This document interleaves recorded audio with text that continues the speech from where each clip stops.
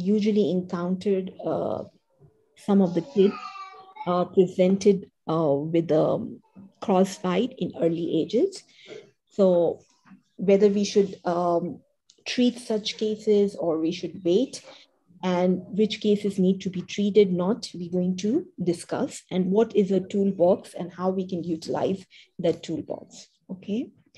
The two articles I have shared with you, they are very good. One is a nice case report, very clean case report, how the early treatment give you such a positive result and how to correct the major problem into the simple malocclusion. And it is only, you can get such results in class 3 management only when you selected the right case. If you not selected a right case and you given the face mask, you will not receive such results. So diagnosis is a key, which cases need to be treated and which need to be observed. Our focus is mainly on the orthopedic appliances, but we're going to touch class 3 as complete. What is a class 3, how to diagnose it? And we also are going to deal with some of the non-orthopedic appliances which could be used to correct the class 3 malocclusion in early age. So what is a class 3 malocclusion? Class 3 malocclusion is an occlusion in which the buccal groove of the mandibular first molar occludes mesial to the mesiobuccal cusp of the maxillary first molar. So there is, in bottom line, if we see class 3 malocclusion, it could be a true class 3 malocclusion in which if you do the CEF, you will see there is A and B, which is negative. Okay, the width analysis show negative reading. And then there is a pseudo class 3 where there is an anterior crossbite, there is a dental component, but is having a functional class 3, which we discussed, in which there is a COCR discrepancy. So the midline is deviated while the patient opened the jaw, and it's straight, midline is straight when the patient is in CR, but then there is a crossbite, interior crossbite, and shift of the mandible on closing the jaw. So the patient could present as the true class 3 or as a functional or pseudo class 3. What are the incidents? It varies with the type of the population. So ethnic and location where the patient lives, there are two places where on the basis of this class 3 malocclusion would be determined. Okay, so incidence is depend the location and the ethnicity of the patient. So in United States, the class 3 malocclusion is less than 5%. In Koreans, it's 4 to 14%. In African American, it's range 6.3%. In Latino American, the class 3 found is 9.1%. And in Mexican American, 8.3%. So it's more in the Japanese, and it is very prevalent in the African region. Okay, in Asians, the class 3, which is, it's not much common, but whichever if you find any Asian with the class 3, they usually exhibit the mid-facial deficiency. So such are easy to be treated. Okay. What are the causes of class 3 malocclusion is multifactorial. It could be the genetic proposition, it runs in the family.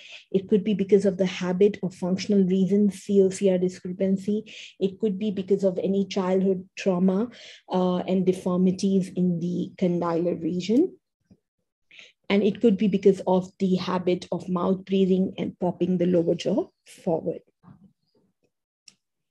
There are several of the bones of the skull which is involved and participate in complex malocclusion, which is a cranial base, the nasiomaxillary complex, and the ramus and corpus. So actually the whole skull actually contribute towards the creation of the class 3 malocclusion. How? So class 3 malocclusion usually encountered in the people with a small anterior cranial base.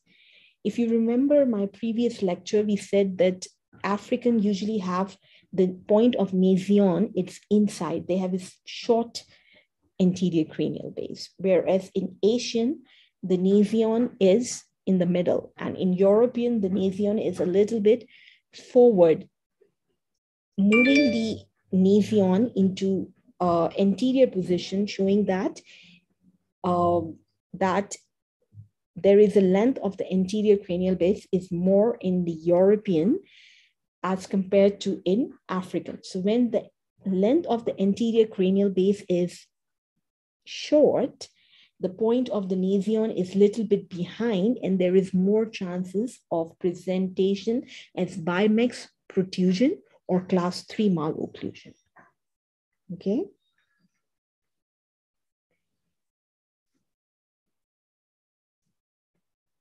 The second area which the bones, complex bone, which actually present as class 3 malocclusion is a nasio-maxillary complex. So the sutures and how the maxilla grow downward and forward. If in somehow it becomes trapped in the mandible and it's not able to move downward and forward, because of any growth abnormalities or because of any of the habits, these sutures can't able to move downward and forward. It presents as maxillary deficiency in the length of the maxilla, so length of the maxilla, vertical maxillary deficiency, and anterior-posterior maxillary deficiency, okay? The other component is ramus and the corpus of the mandible. There is more growth. So condyles are anteriorly positioned and there is more growth of the mandible, which promote the class 3 malocclusion. So as a rule, in class 3 malocclusion, if it's originate because of the mandibular prognathism, orthodontic treatment in the growing patient, like in early age, is not a good choice. And in most cases, orthodontic surgeries are recommended at the end of the growth. So such cases where you know that mandible is clear-cut for it's an issue.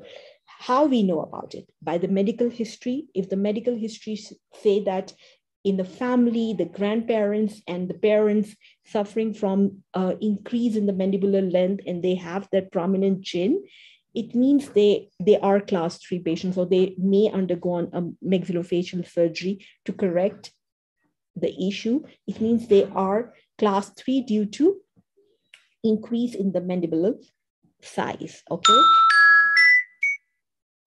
The other thing is how we know that it's a class 3 is by measuring in OPG.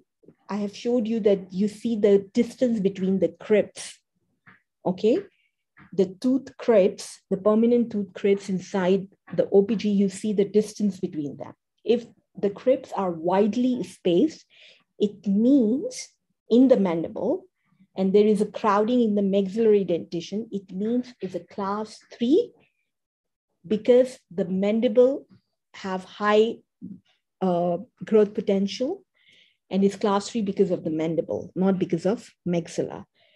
So by looking at the OPG, by knowing the family history and any history of the surgery in the family, and by doing the Ceph analysis, in Ceph analysis, you see that there is A and B, which is quite severe, showing that it's a class 3 because of the mandible. And you can even measure the length of the mandible. We have seen that how to measure the length of the SN, anterior cranial base, and you measure the length of the mandible. And then the length of the anterior cranial base from nasion to sella, midpoint of the sella, is the length of the anterior cranial base. And the length of the mandible body, if it is, the adult patient is 65 plus 5, okay?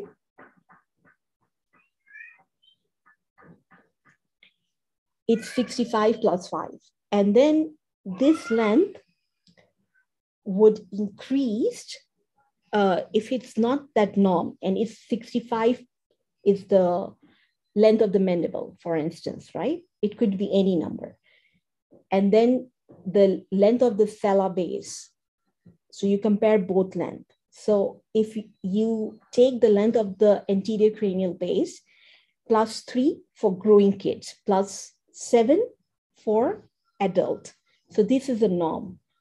This should be the length of the mandible, +3 or +7. This should be the length of the mandible. If the length of the mandible is more than +3 of the anterior cranial base, it means that patient is suffering from increase in the mandibular length in the growing patient, or +7, so in the permanent. I hope it is clear. Okay, so these are the couple of the ways you know that who is at the fault, the maxilla or the mandible. Get the history of the patient, you see the OPG of the patient, okay? And then after looking at the history, OPG, then you see even on the SAF, and you know that, okay, it's really mandible is at fault, or it's because of the maxilla. Because most of the time it's maxilla, right? But yeah, you know, the key is that early orthopedic treatment is not successful if your patient is suffering from mandibular prognathism. So, okay. So whole key is that face mask only work when the maxilla is at fault. So initial diagnosis, we need to know that, okay, we are going for the early treatment, which is our topic. So whether it's the patient I'm taking and giving all these appliances will give me the benefit or not, okay? Or I should not do anything and leave it for the surgery. So we wait, let a patient become completely grow, and when the growth is stopped, then we do the surgery, and then we do the orthodontics. Yeah? Okay, yes, understood. Thank you. Yeah, so we don't want to over-treat the patient. Yeah? Okay, yeah. So now any of the class 3 patient, how either adult or the young, how they present. So what are the characteristic signs of the class 3? They have a short anterior cranial base.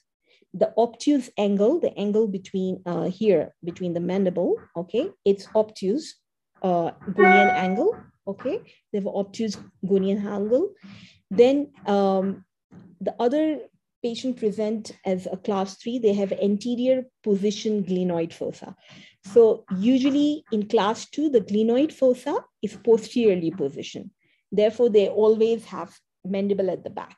Now in class 3, the patient's glenoid fossa is usually anteriorly positioned.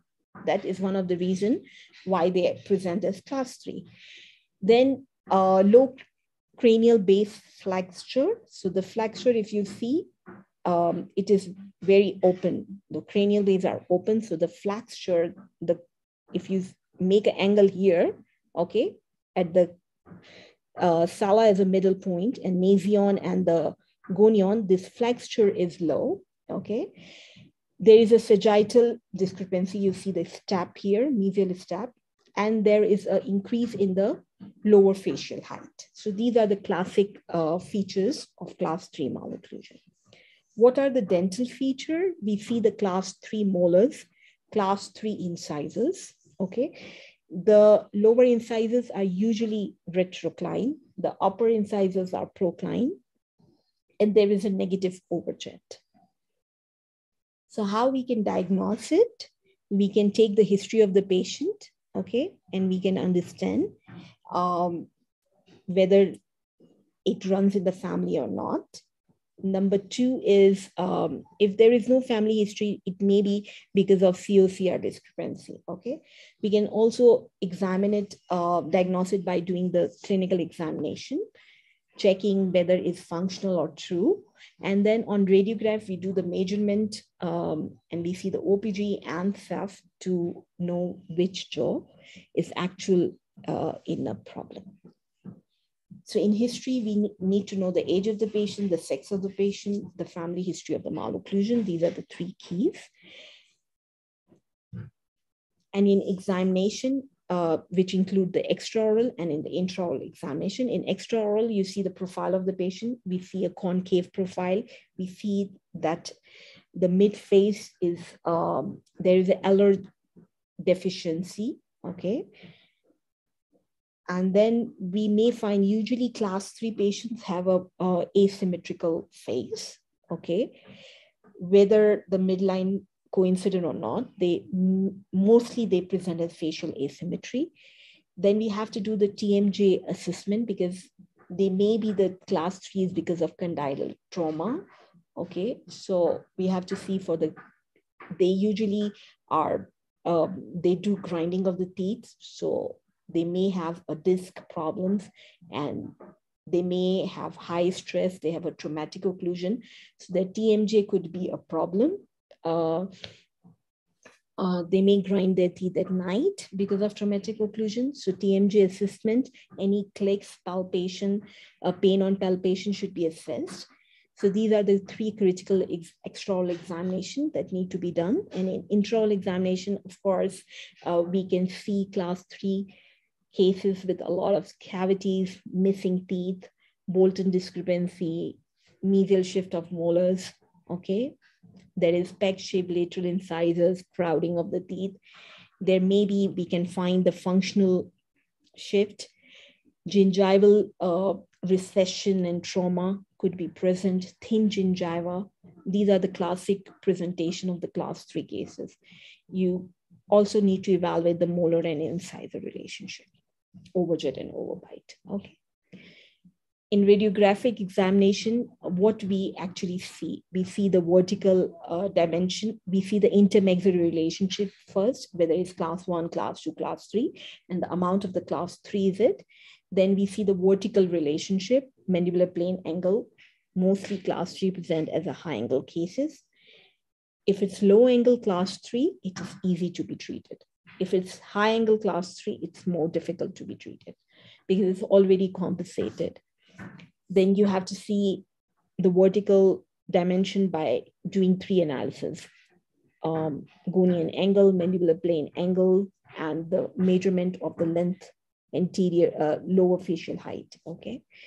And then most of the important thing is you need to know the compensation of the incisor and the position of the incisors. Are the incisors upright? Are they retrocline or they are procline? If the upper incisors are procline and lower are retrocline, it means it's already compensated. So for you to do the camouflage, it's very difficult. If they are upright or they are not procline or retrocline or they are in normal inclination, then it means you can play with the incisor inclination and do a camouflage treatment. So by doing these radiographic examination, you actually assess the severity of the class 3. Okay, so if anybody asks you that whether this class 3 I can treat and this class I don't treat, the choosing the patient, it depends, it's only after doing the cephalometric analysis. By looking at the vertical dimension, by looking the intensity of the sagittal discrepancy, and by looking at the inclination of the incisors, you can decide whether this class 3 can be treated early or it is very complicated and should not be treated early. So in further, if you go by doing the width analysis, you can do the GTRV analysis. GTRV analysis is the width analysis. They just divide into 3 groups, the red, green, and yellow. The green is less than -4 millimeter of the A and B of width analysis. So less than -4 millimeters means you can play with the camouflage and inclination, and you can treat with early treatment very safely. The yellow is -4 to -12 millimeter. It means it could be treated with camouflage, it could not be. Okay, and more than 12 millimeter means don't do any orthopedic treatment because the patient is very severe class 3 and it needs surgical treatment regardless. Okay, so what is our summary is early intervention is needed in the children with a moderate to severe anterior crossbite and reverse deep bite as a sagittal and vertical discrepancy of the maxilla, which may contribute towards the class 3 malocclusion. So actually by unlocking the jaw, you're promoting the growth, vertical growth of the maxilla, and you're correcting the deep bite. And these two things actually help you to make the problem less severe. So class 3 maybe remain class 3, but you can correct the deep bite, you can correct the vertical deficiency of maxilla. So early treatment will help you.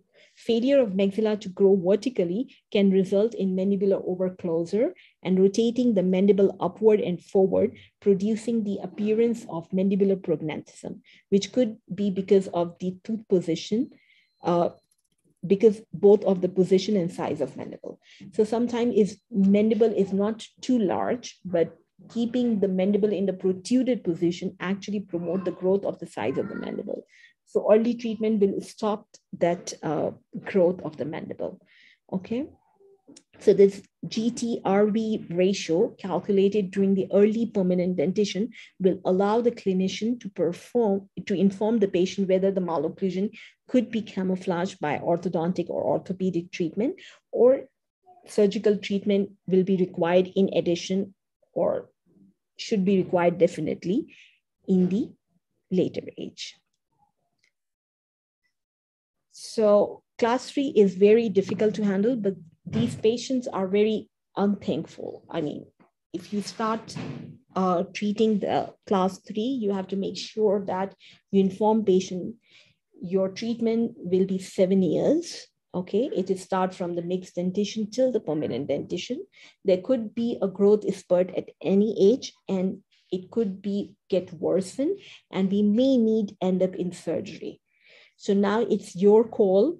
Do you want to keep it like this, or you want to do some intervention so it can help to make your child look better?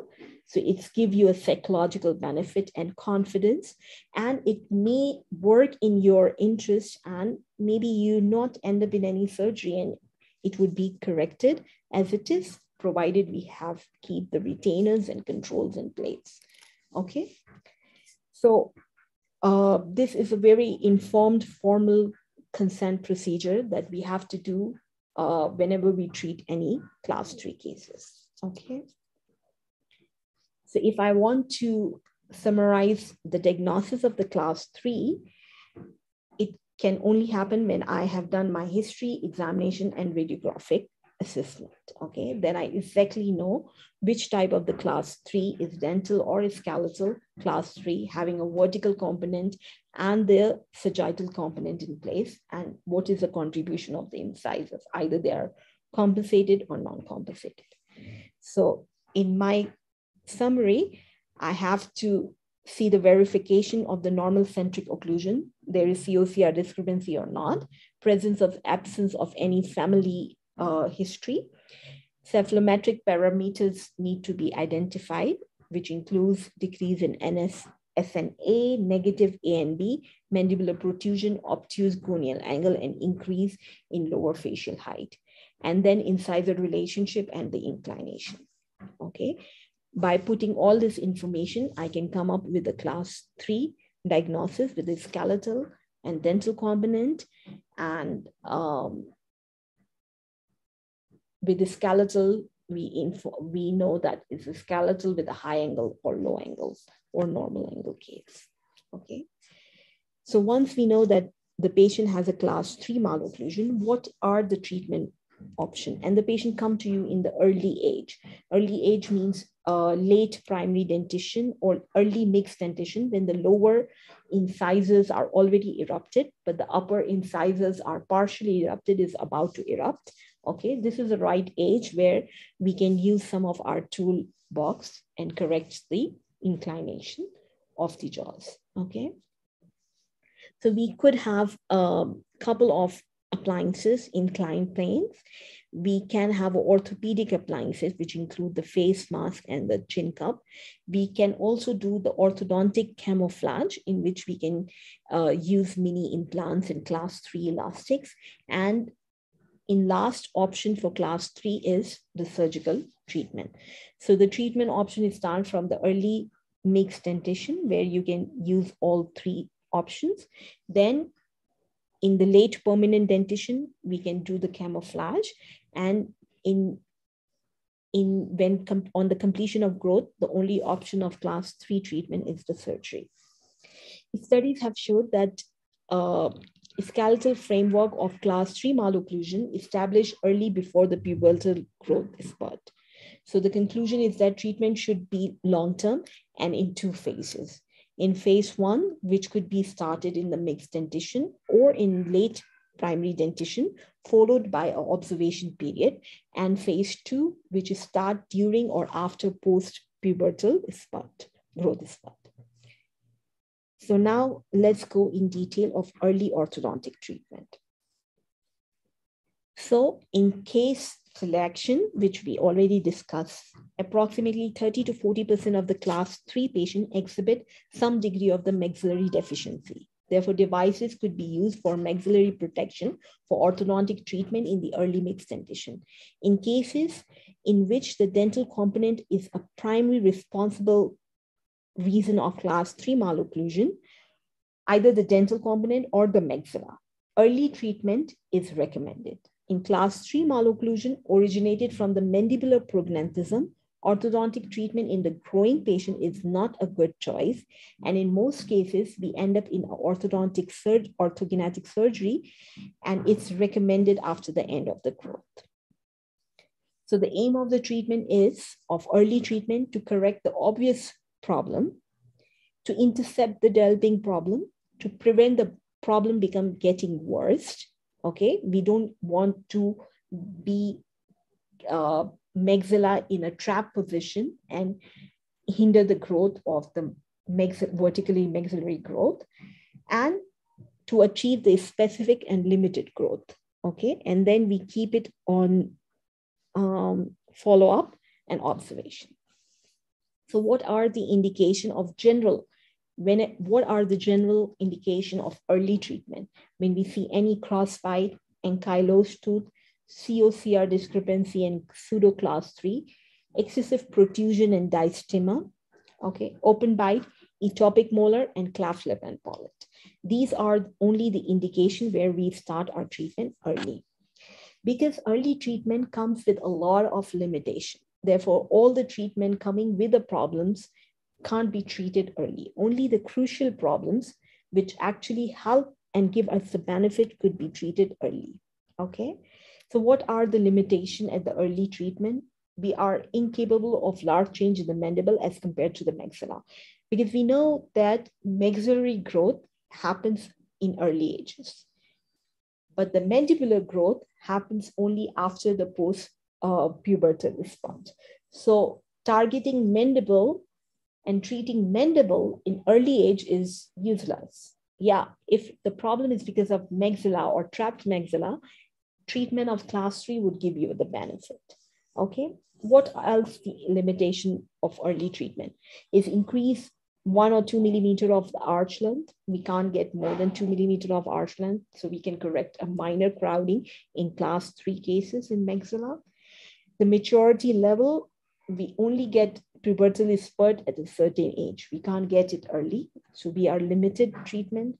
The size of the mouth could not be changed. If the patient is presented with a large tongue and a big mouth with a class 3 tendency, you can't restrict the arches, and you can't have no control on the size of the mouth. Okay, compliance of the patient is also a challenging in the early age. Okay, and the sensitivity threshold, because if you start too early, then patient become very exhausted, and at the right age, we can't do the right treatment. So early treatment should have a proper indication.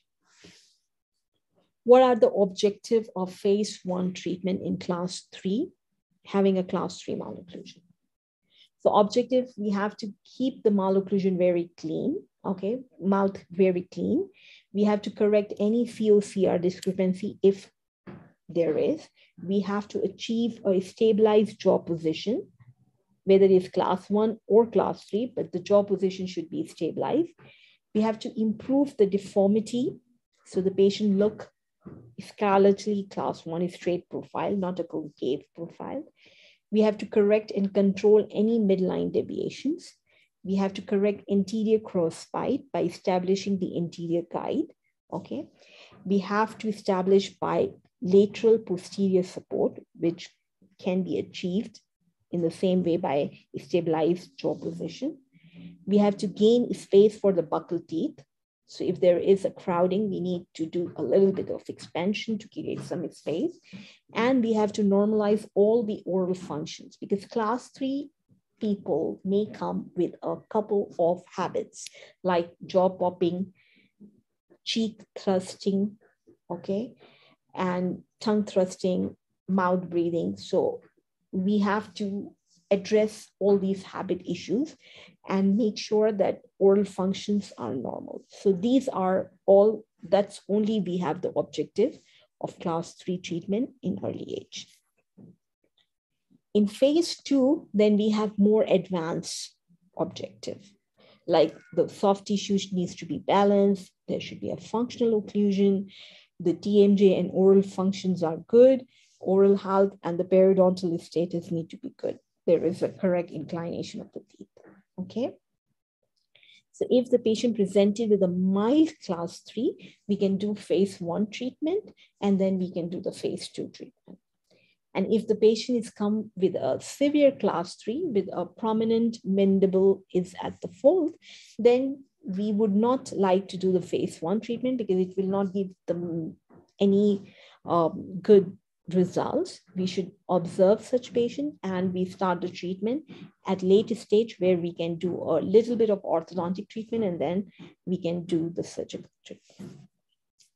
So what are the benefits of phase 1 during the post-pubertal period? Skeletal class 1, what happened is that when the patient is having a spurt, there is a decrease in the occlusal plane angle that compensate for the differential growth of the maxilla and the mandible, because we know that after the post-pubertal spurt, there is a more mandible growth and less maxilla growth. So the occlusal plane angle changes and maintain the class 1. But in the class 3 patients, there is a more growth of the mandible, but the occlusal plane angle is not change, which leads to the appearance of the class 3 presentation, okay?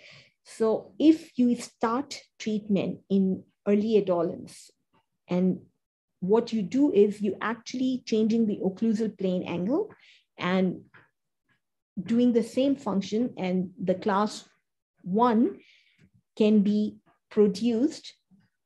No doubt there is a more growth of the mandible, but you can control the growth of the mandible with the orthopedic and orthodontic appliances, and you actually working on the occlusal plane angle to give the appearance of class 1 occlusion, okay? So the conclusion is that early intervention actually minimizes the apical base discrepancy that could be aggregated with the growth. So that's the benefit of phase 1 treatment and a good retention after phase 1 treatment, okay? So the success of the class 3 treatment is depend on the etiology of malocclusion, what is the severity of malocclusion is, the age of the patient, the growth status of the patient, which appliance you choose, and the compliance of the patient. So now here is scenario. There are two very common syndromes, cleidocranial dysplasia and Crouzon syndrome. Both present as a class 3 malocclusion, but you can use face mask. Face mask can only give you the result if you use in the cleidocranial dysplasia, but it will not provide you any result if you use in the patient of Crouzon syndrome. And you know the reason why? Because both syndrome have a different issues. In Crouzon syndrome, there is a synostosis of the sutures, facial sutures. So if you try to even pull the mid face with the help of the face mask, it will not come out because the sutures are completely synostosed.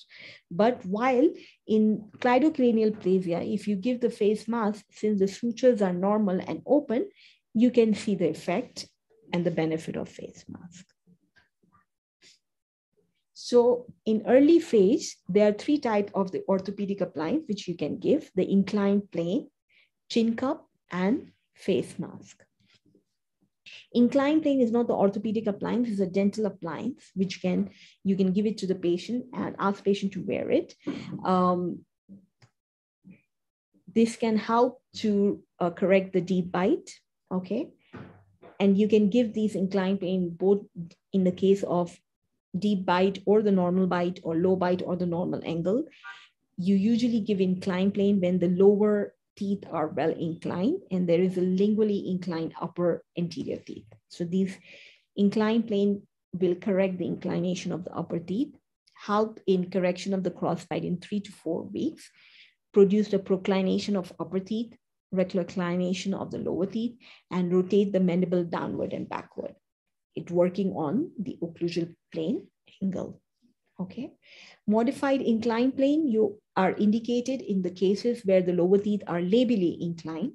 It means they are protruded. In this case, you put a lower whole retainer with the anterior inclined plane. Inclined plane cover incisor third of the lower anterior teeth. The trimming of the acrylic allow the lingual movement of the lower teeth, okay? And this way you can shift from the modified inclined plane to the normal inclined plane. And then after the inclination of lower anterior teeth is fine, it produces the effect on the upper teeth and protrude the upper teeth and increase the occlusal plane angle. Okay, so it's a very basic appliance which you can give it to the patients, okay? It only works on the incisors inclination and change the occlusal plane angle. There is no effect on the jaws. Coming to the orthopedic appliance, the chin cup. Chin cup you can give to the young patient with a mandibular prognathism. Forces are applied on the chin, are oriented along the line from the chin point to the condylar head. You need to give around 250 to 300 grams of the force on per side, and you have to ask patient to wear it at least for 14 hours. Avoid chin cap impinging the lower lips, as this will cause lower incisor to tilt lingually and may produce recession of the lower labial gingiva. So you have to watch that if the chin cap should be modified or custom made so that it will not cause any impinging forces on the lower incisors. Therefore, when we buy the chin cup, we check the size of the chin and then we buy the chin cup, okay? Orthopedic effect. What effect you get by giving the chin cup? Redirection of the mandibular growth. It produces backward repositioning of the mandible, retardation of the mandibular growth, remodeling of the mandible and DMJ. It helps in improvement of the profile and reduction in the gonian angle.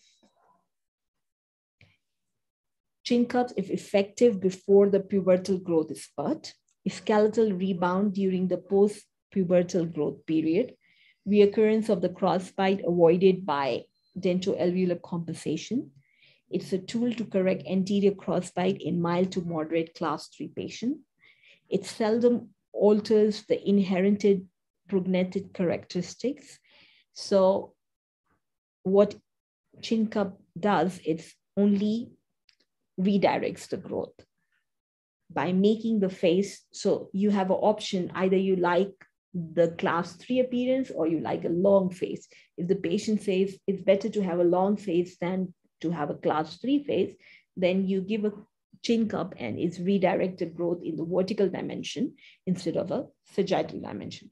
But it can't stop the growth of the mandible, okay? It's contraindicated in the patient with the apparent mandibular axis and should be worn till there is a completion of the growth. So I have given chin cup in 2 of my patients of the class 3. Both kids are around, they finished their treatment in 13 or 14 years. And then I have given as a retainer chin cup just to control till they become 21 years.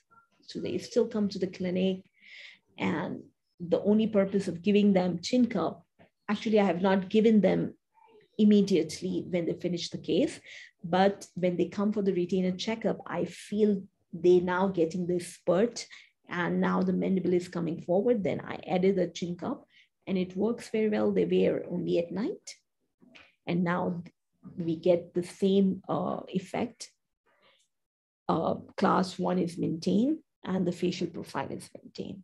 Okay, so this is a very good tool as a retainer, but as an active treatment, it not do any much benefit. So what you do when you see the patient with a maxilla at fault and coming at the early mixed dentition, you give face mask. Okay, the incisors are in crossbite with a mesial stab of equivalent to 3 or more than 3 millimeter of class 3 malocclusion. Okay, you give the face mask. Face masks apply heavy forces on the midface in order to advance the maxilla anteriorly. Comprise of the midline rod connected with a chin pad and a forehead. Forces applied through the elastics at the hook, which are placed distal to the canine.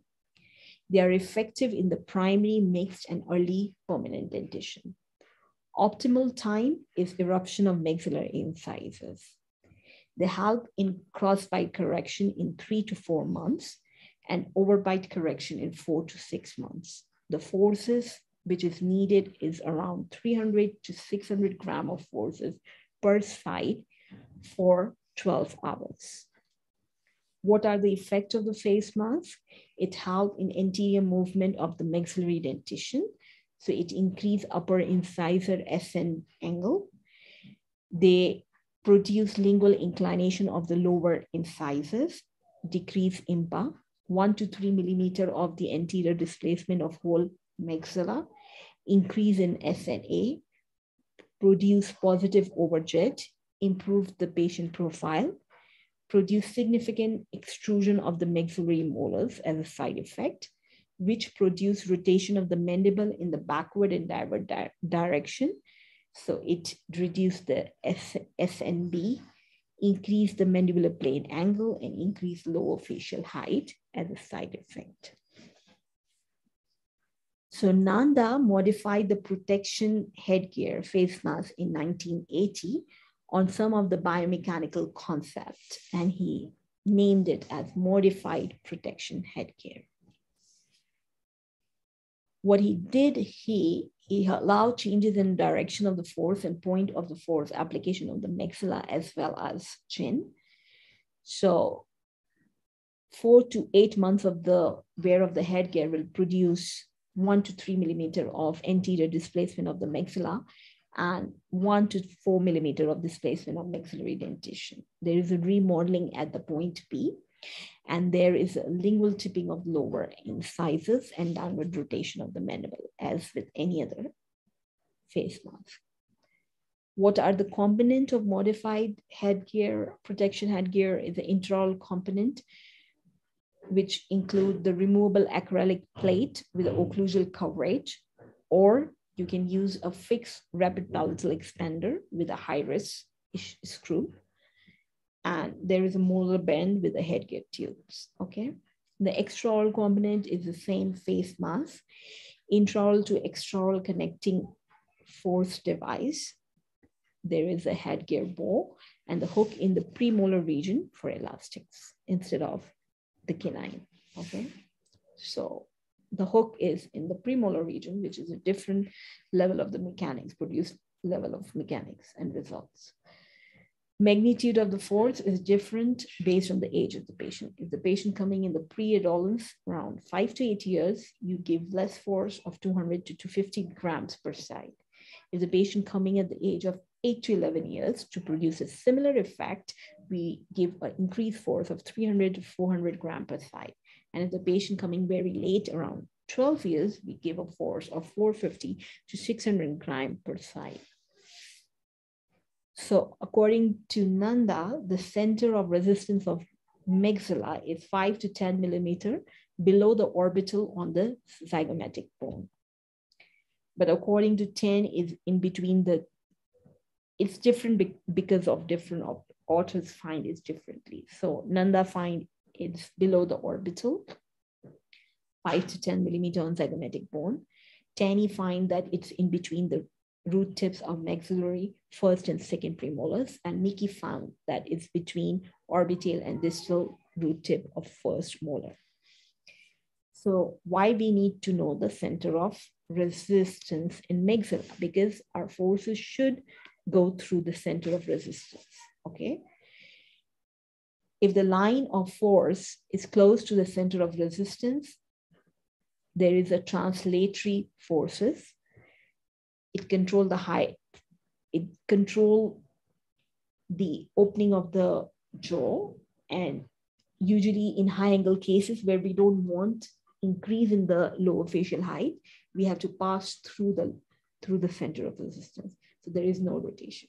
If line of force is closer to the occlusal plane, then there is a rotational effects, which is more needed in the low angle cases. If line of forces is below the level of the occlusal plane, then it rotates the mandible downward and backward, okay? In class 3 cases with a long face, you can give vertical chin cup. This helps to actually add up effect and reduce opening of the bite and increasing in the vertical length. Greater rotation with simple face mask as compared to the modified one. So the bottom line is that why we go with the modified and why we not use the standard one is because in modified, the Nanda passing the direction of the forces through the center of resistance, okay, and putting the hook near the premolars, okay, and by doing all this biomechanic consideration, Nanda is saying that if you use my face mask, the modified one, you will get less rotation effects, less opening of the bite, and increase in the high angle. So in pre-adolescence, definitely less duration is required, 10 to 12 hours per day. In adolescence, 12 to 16 hours. And it's prescribed for 3 to 12 months. So Nanda giving different force and different duration of the force placement in different ages to produce the similar effect. Now, these are some of the other appliances. They are not orthopedic appliances, but they are like an inclined plane. There are a couple of appliances. You can put the skeletal anchorage to mini plates in the maxilla, in the mandible, and you can use a class 3 and try to connect the class 3 malocclusion. You can even use the functional appliances like Frankel appliance or the bionator, okay? And both of the appliances could work as retainers, or it can use as a functional appliance during a growth spurt and correct the class 3 malocclusion. It's also one of the appliances found in the literature, which could be used to correct the class 3, okay? So it's a lot of appliances. The tandem appliance is also a very common one, okay?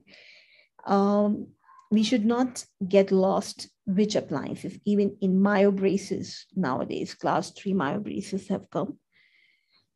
The most important thing, appliance is not, you need to know what treatment you are doing, which jaw you are targeting, and then you can choose your appliance based on your needs, okay? End of the day, when the treatment is finished, you finish with the face mask, you finish with the chin cup, you can't leave the face mask as a retainer. So you need some retention, which could be any functional appliance, okay? So you can do the correction with some orthopedic appliance, get the best result, and then you can keep a functional appliance as a retainers, and the even chin cup you can use as a retainer in early treatment. So retention, you have to keep it 2 to 5 years till all the permanent dentition have erupted, and then the bite is settled, the growth is finished. And so ideally till the end of the growth, you have to keep the retention.